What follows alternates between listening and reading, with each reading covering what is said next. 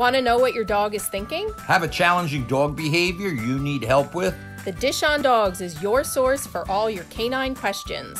Improve your relationship with your dog and deepen your understanding of your furry friend. Right here on the Dish on Dogs. Welcome, everyone. Welcome to another episode of the Dish on Dogs. I'm your host, Mike Gould, affectionately known as Mayor of Houndstown, USA, home to the happiest dogs on earth. Fortunately, I'm joined again by the very recalcitrant and lovely Jackie Bondanza, my co-host. She's going to be here guiding us through what the Dish on Dog is all about. This episode, what we're going to talk about is the mammalian brain, I think. So, Yep. Jackie, thanks for joining me once again. Of course, part of my job, you know? Couldn't say no, literally. I'm just kidding. Okay. All right. Leave the jokes to me so we all laugh. All right. The show is about the Dish on Dogs. Obviously, I'm the mayor of Houndstown, USA. You're the president of Houndstown, USA. And since our inception, we've taken care of probably close to 2 million dogs now, definitely 1.5 million. And, you know, we're very proud of that fact that you, our staff, our franchisees, we're franchised now. What do we got, like 30 locations in 10 states? What the hell's going on with this? Yeah, we're growing really quickly. We are currently open and operating in 11 different locations in 4 states, actually: New York, New Jersey, Michigan, and Pennsylvania. But this year, what about we're going North Carolina, Orlando? Well, I'm getting to that. This year, we're going to be opening locations in Las Vegas, Orlando, Palm Coast, Florida, North Carolina, another Pittsburgh location. So we're really, we're exploding, which is really exciting for us and our pet care system. Right. So that's, yeah. So I'm very proud of our franchisees. We'll talk about that another show, I'm sure, an episode about franchising. Absolutely. Yep. But so the fact is, we have done this for a very long time. We've taken in, as I said, 1.5 million dogs. And I attribute it to the fact that we spend a lot of time understanding the animal brain. Yep. Our competitors, because they are human, and they probably, frankly, have a more developed human brain than mine, certainly, not yours, of course, but they really are academic thinkers. That's what the human brain is. Mm-hmm. It allows us to listen to music, write music, play music. Animals, our mammalian brain that we share with a dog is the same mammalian brain that animals have, or very close to it. They can't do any of those things. They can't play music. They can't go to a play in New York City. They can't study fine art. These are complicated things that only really lie in the human brain, and that's what separates us from dogs and animals. Right. And we understand that. So many of our competitors, or just people in general, or our customers for that matter, I don't want to focus on our competitors, just people, it's very difficult for them to remove their human brain and to think as an animal and see the world as a dog does. Right. And that's what we specialize here at Houndstown, is understanding the dog brain. You know, with your extensive background in canine management, law enforcement, you know, scent detection, understanding dogs from a dog's perspective of the world, that really informs everything we do here at Houndstown. And we talk a lot about what the topic of the show today is going to be: the difference between the dog brain and the human brain, and the importance in understanding the differences between the two in order to foster a greater relationship with your dog, and in order to understand your dog better, which is ultimately going to make his life better, and it's going to make your life better too. Right. So the challenge always is our brains, our human brains are it is the most complicated organ in the universe, the human brain. And even psychiatrists, neurologists, anybody who studies the brain will tell you they're only scratching the surface of it. There's so much depth and unknown about the human brain. Right. And its capabilities. And its capabilities, right. So we sometimes talk about different autism. We talk about autistic savants. We talk about different things that are in the human brain sometimes, and we wonder why and how. And humans study that all the time. As you know, our good friend Temple Grandin, who wrote the very famous book, best-selling book, Animals in Translation, she discovered, or she decoded the mysteries, in her view, the mysteries of dog behavior through her eyes, which is autistic. She suffers from autism at a time. I wouldn't even call it suffering. I think, in my view, it's a gift, actually. Oh, absolutely, yeah. So when we talk about disorders or normal brains and abnormal, I have done over the years work with autistic children, blind children, deaf children, and I find them gifted. So I think they have a greater gift at connecting to things that people with a different type of brain, they don't have that ability to connect, because that brain tends to be more analytical. So Temple Grandin, in her book, well, she's written many books, but Animals in Translation is a foundation for our knowledge and kind of how we think about dogs and treat dogs here at Houndstown and across our pet care system. I think that she describes, as being autistic as the foundation of her gift to understand where animals are coming from better, and to help bridge this gap between, really her work started out in like agriculture work and farm work, and helping farmers understand how to more humanely treat animals. So that is, we come from kind of the same type of scientific background, or philosophies, and how we think about dogs here at Houndstown. Right. Kind of. Right. So I agree with everything you said. But again, once we start becoming scientific, that's where the human brain and the animal brain separate. So what she had learned and what she had validated for me, things I've already known. So as we've said before, I've worked with dogs and law enforcement and searching for different things. And I started to be fascinated by the dog's ability. Everybody could relate to the fact when you're getting close to home, your dog's in the car, or you're getting close to Houndstown, you could be a mile away and the dog gets excited by it, even though he can't see anything. So last night... And why is that, though? Like, people... Because we just had a customer in the lobby say that to us, like, their dog came in super excited, and the customer said to us, my gosh, like, this dog, every time we turn the corner, the dog gets so excited. And of course they make that connection that they're getting excited to come to Houndstown. But from the dog's perspective, how does the dog know that he's approaching something that he likes? No, but that's a good question. So our human brain could only try to guess, and we think that they know directions, or they feel the car making a right turn or left turn.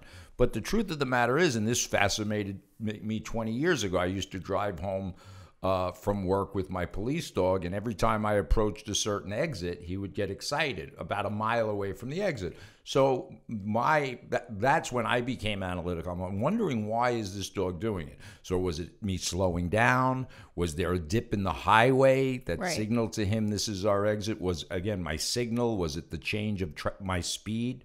What was this? So I try to outsmart him. So I would speed by the exit. I would do all kinds of things to throw him off.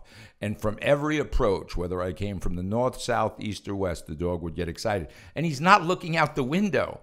Yeah, I just did this with Rosie last night. She has no legs. She can't see out the window, but she knows. So the simple answer is, it's an environmental odor that is so, everything has a scent signature or a fingerprint. Right.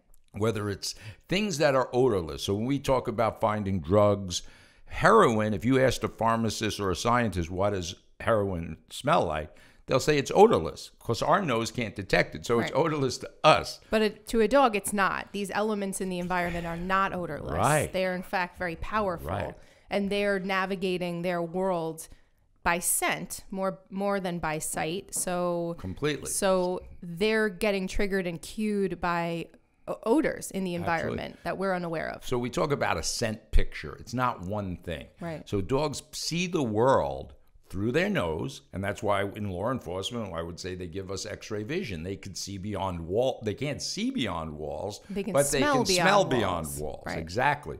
So that's why they're so efficient in finding. I could take a piece I remember doing this little experiment at the Suffolk County Police Headquarters. I took a little piece of C4 explosives and put it in a vending machine in the cafeteria. So think about that. C4 is odorless, another odorless substance. It's an explosive.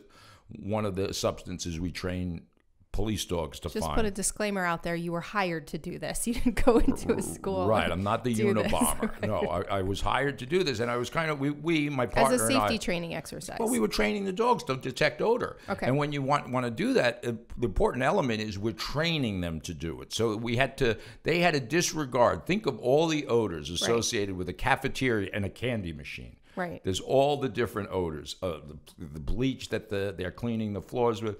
But the point is the dog was able, so it looks like extrasensory perception. Within 2 minutes, the dog could walk into this cafeteria and alert to this little piece of C4 explosives that really looked like a chocolate bar. Because he's been trained to identify that scent. Right. And he's obviously not he's not searching for explosives. He'd never go to work if I woke him up every day and said, we're going to look for bombs. Right. So he was just searching for the scent that he says to the human, hey, I think this is an anomaly. I think this is what you're looking for. Okay. And then, of course, it's up to the human to decide, is it a chocolate bar or is it a piece of C4 explosives?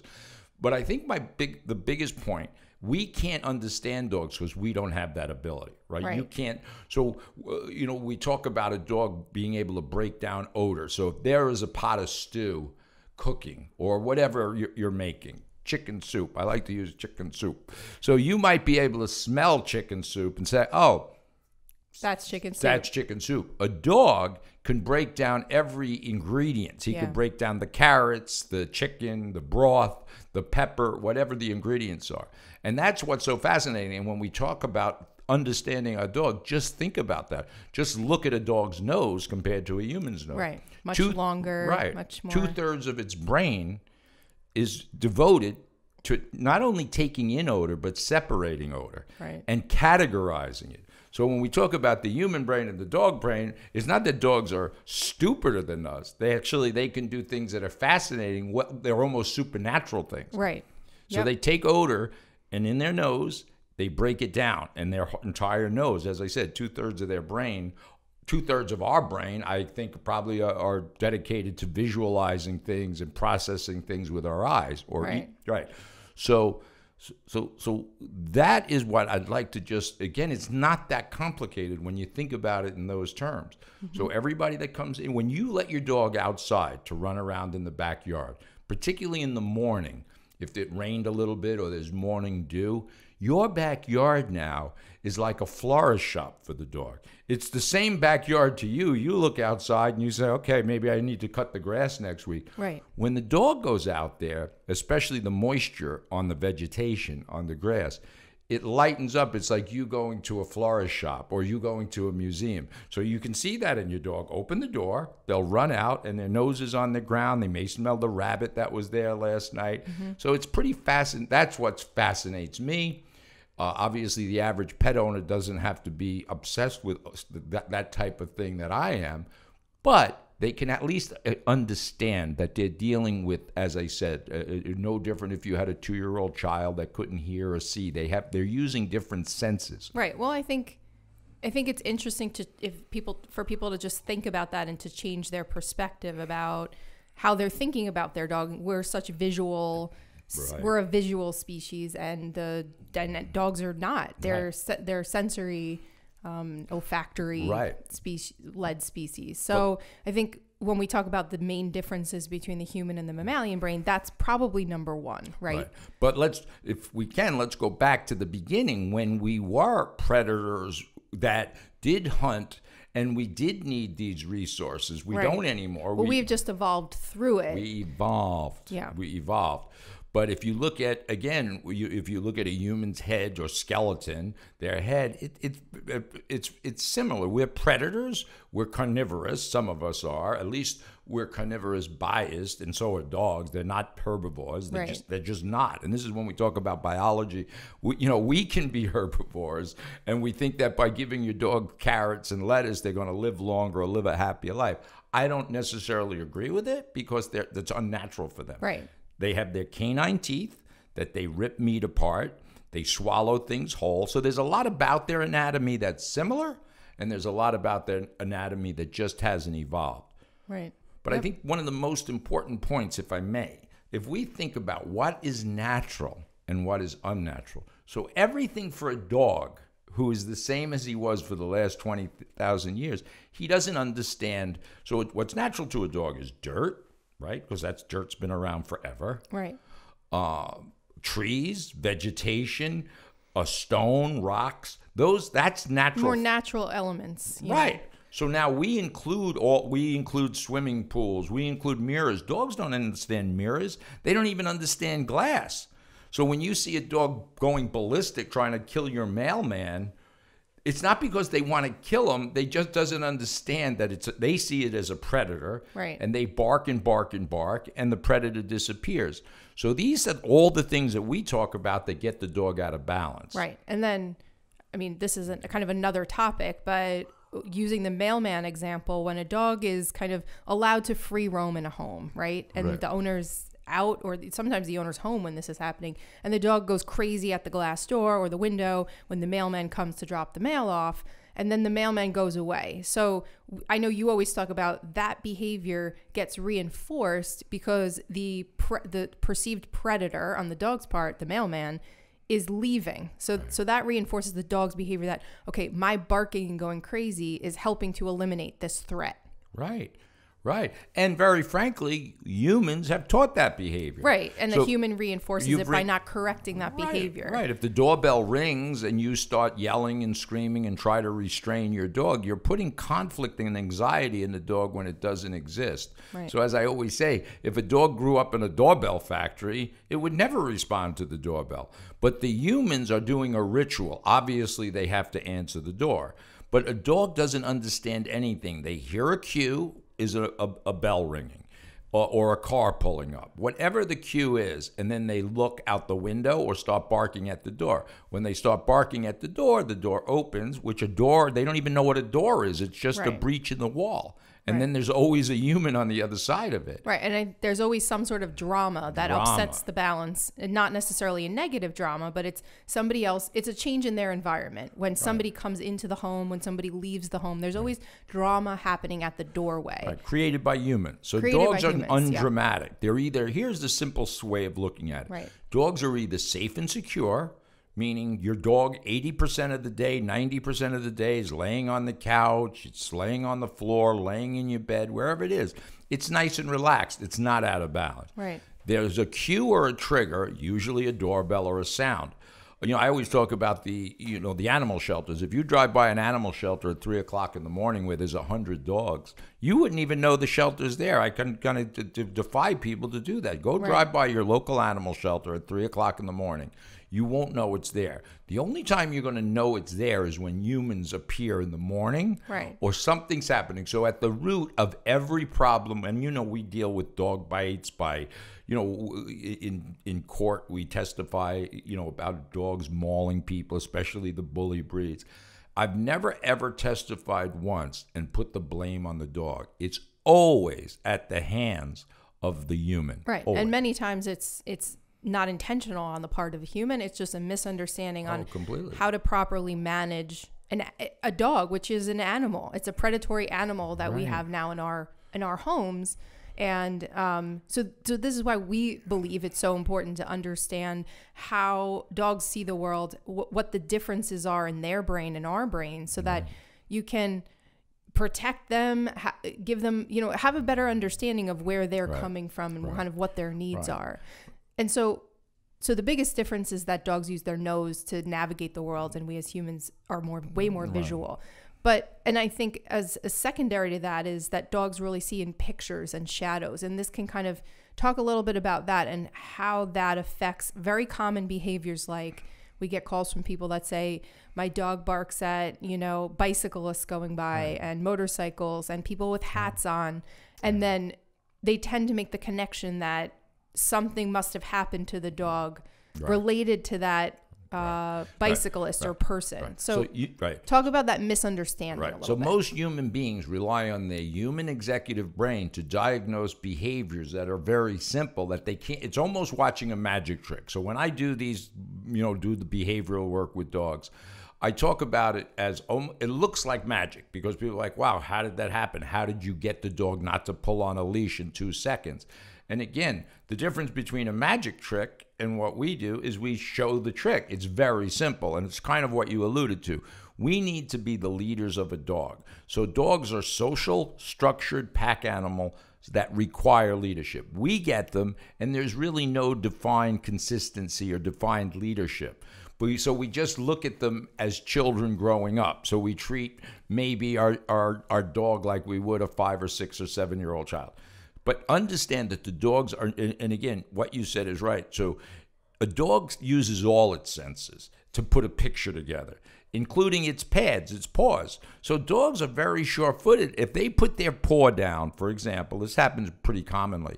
If they put their paw or pad down on a nylon carpet and get a little static shock, which happens completely. It happens to us, right? We walk across a nylon carpet and open the door.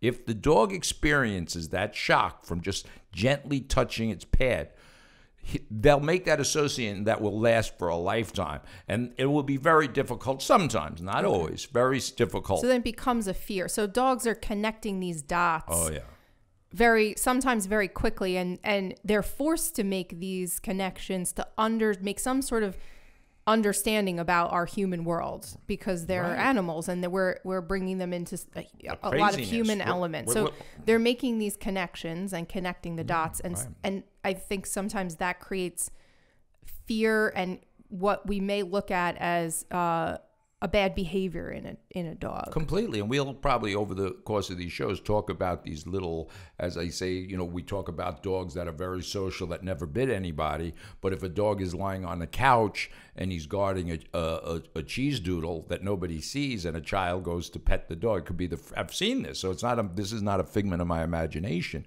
We've had a very social 5-year-old Labrador Retriever who stereotypically are the most friendliest dogs in the world, which they're not, by the way, necessarily. And a child goes up, a strange child who is new to the environment, it could be a neighbor, a relative, goes to pet the dog, and the dog bites him or snaps at him. And everybody then goes into a state of panic. They're crying, and the dog attacked the 5-year-old, blah, blah, blah. And then we find out what really was going on, that there was a cheese doodle that the dog so in the dog's mind, he's simply guarding his food territory, right? And he might feel imposed upon or threatened by a child coming up and entering his space and hugging him or touching him. I mean, like you always talk about, dogs only have one way to resolve conflict, and that's with their mouths. So they can't speak. They can't say, please don't do that. They can't put their hand up and say as a signal to step back. They can't call a mediator, can't call a lawyer, nor can they run away. So so that's very important. And they don't know what a child is. That child is just another creature. I think that we assume that dogs understand the concept of children, and I think that's a wrong assumption that is detrimental to a lot of dogs. Right. So we see dogs all the time, and we have to ask the owners, particularly when they're adults, if they weren't socialized properly. So in real estate, we talk about location, location, location. With animals, particularly dogs, domestic dogs, it's all about socialization, socialization, socialization. So, of course, that becomes a little tricky when we adopt dogs or rescue dogs, because we don't know their history. But the point is, we can't make that assumption. So the old, I've been bitten by more dogs that supposedly don't bite. That was my mistake in stereotyping, right, or listening to the owner and expecting something. But we see this all the time. You talked about before, somebody with a beard, somebody with a hat. I've had dogs become aggressive towards people with epilepsy, or they were taking some drugs or alcohol that dogs weren't familiar with. So it's all about what the dog's expectation is. So what you said, if a 5-year-old child comes to just pet the dog his brain is saying, I'm in my den, and there's a cheese doodle that I have to survive on. Right. And I'm going to bite whatever. It doesn't matter who it is. It's not a moral act. It's not biting a child. It's biting a threat. Well, I think a lot of people make the assumption that dogs understand what children are, and then we get calls all the time from people who have had a dog for a couple years and then they have a baby, and then they start having issues. The dog has a difficult time acclimating to this new being that's in the household. And I think it's wrong for people to make the assumption that the dog should just adapt and the dog should automatically know, this is a baby, I need to be gentle. They don't understand what a child is. And it's on the obligation of the owner to teach the dog in dog language what proper interaction is with a child coming into the home. We're taking an animal and trying to introduce them to a human world. So that includes tile floors, whatever it is, mirrors, glass, couches, tables, refrigerators. I've had dogs guarding dishwashers and would attack the owners because there was dirty dishes in the dishwasher. Right. So these are things that we're oblivious to, but to the dog, he doesn't know what a dishwasher is. He just lays and sleeps in front of the dishwasher, and when somebody comes by, he bites him in the leg. And these aren't maulings. These are just dog bites, but they carry a lot of emotion. When a dog bites a human, it's no different than a carpenter hitting his thumb with a hammer. But when it comes to a dog bite, it carries a lot of emotional and nowadays litigious, people want to sue over everything. Because I think we put a lot of emotional energy into our dogs, and we expect things from them. And when they don't live up to that expectation, it is a very emotional experience. And especially if that is a dog bite.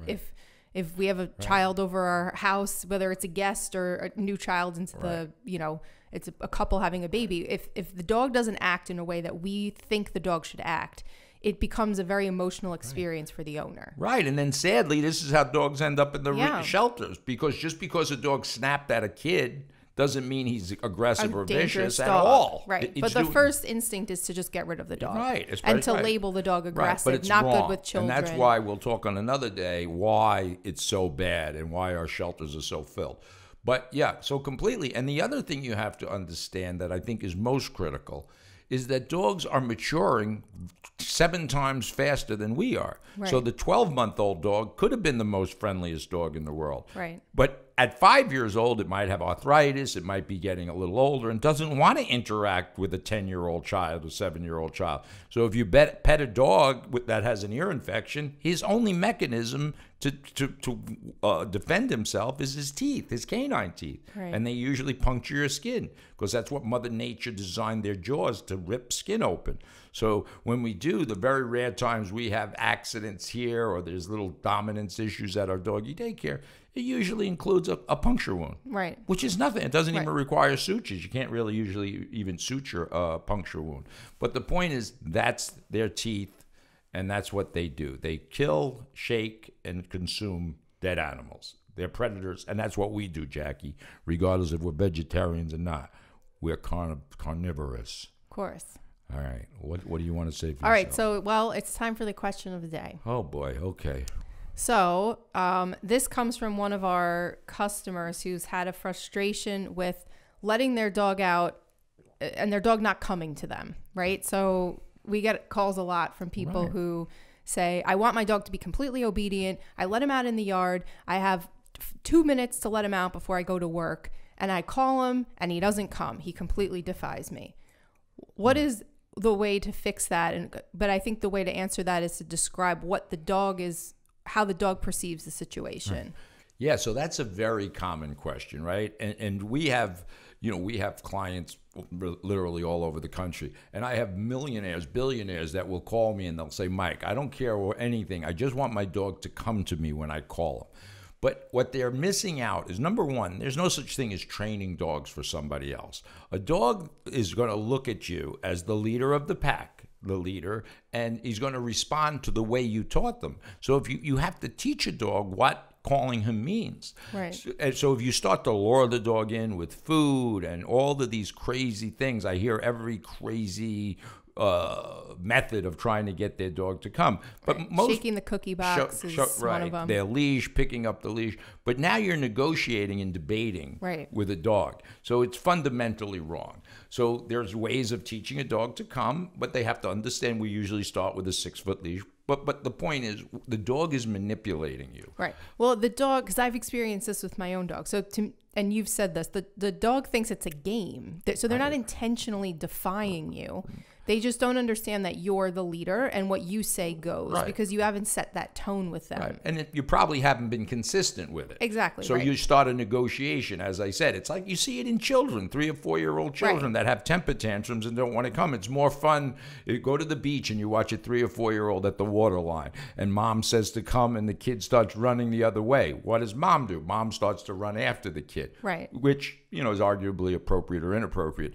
But the point of the matter is, if you're consistent, when you say a cue, you can speak in, doesn't matter what language, it's a sound. Dogs don't know words. They can't look words up in the dictionary. So you could say apple, and if apple means your dog is supposed to come towards you, that's what you teach the dog to do. Right, and I think you have to put in the hard work, and you have to take the time to understand what the dog's perspective on all of this is and make that connection with him and not just expect that 5 minutes before you have to leave for work, your dog is just going to automatically understand what you want from him. Right. That's true. I don't know if it's hard work, it's consistency. So dogs need structure and consistency.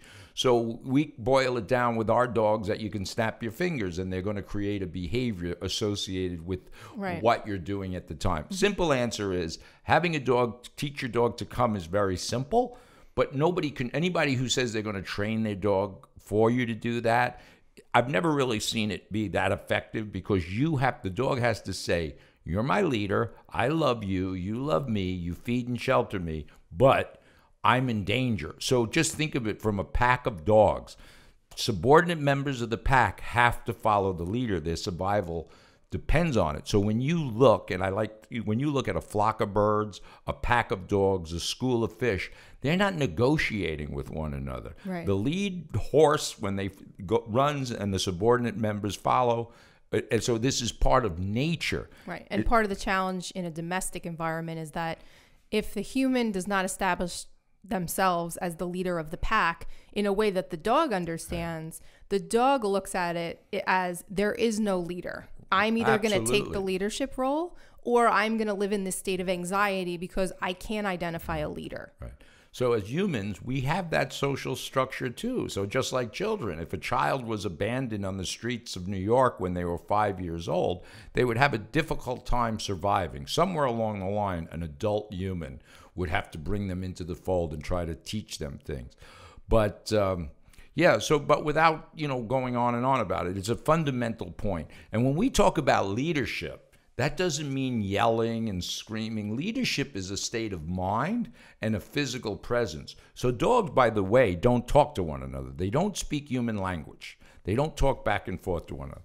But they react to changes in movement in their environment. And that's something I think was really important to discuss in another episode, how dogs and humans react to the simplest changes of environment and how that affects their psychological well-being. Okay. Super interesting, kind of complex, I think, but you think it's simple because I think you've been doing this for so long. I think for other people, including myself, it can be challenging to think about this and apply it practically in everyday life, right? Because our brains are so used to interacting as humans that it's a good idea to just start thinking about these things. So you're right. It's simple for me because my mind is simpler than yours, frankly. So you have an academic mind.